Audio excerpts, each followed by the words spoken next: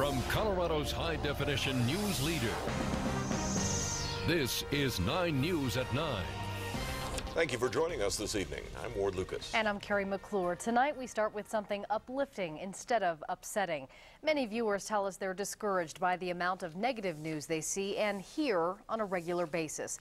So tonight we have the story of a cab driver turned hero. It was brought to our attention by a viewer. 9 News reporter Nelson Garcia joins us now with more. And Nelson, this cab driver was picking up a customer when he saw a fire break out at a home across the street. Carrie, Ousmane Ndoye says he was lucky he was there. It happened Monday morning at 11 o'clock and few other people were around.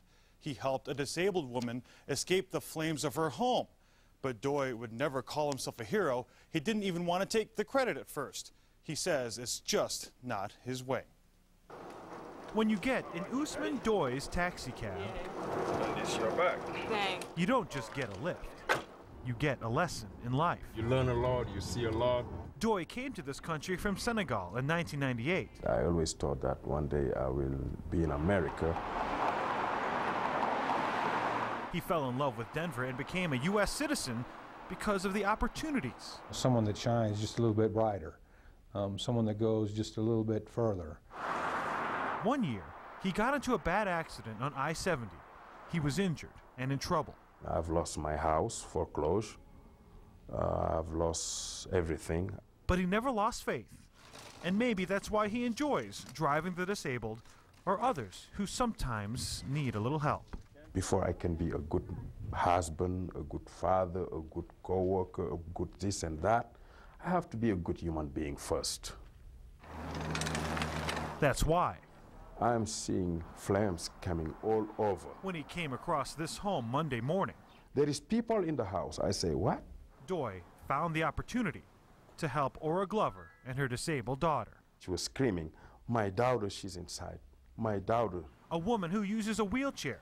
She was stuck in the doorway. Ndoye says that's when he gave the most important lift in his life. The flame was coming towards us. Then I ran with her. This is above and beyond. Because part of the blessing is the angels wanted me to be there.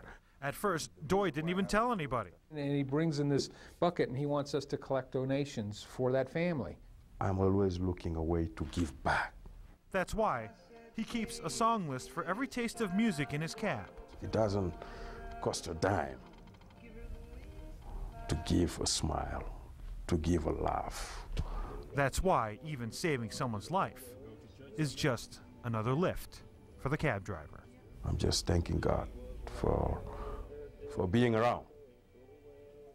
The Red Cross is now caring for the victims who did not want to comment. Denver fire investigators have not yet determined the cause. Carrie. All right, Nelson Garcia. Thanks, Nelson. We heard about this story through a news tip. You can share your own story idea at 9news.com. Just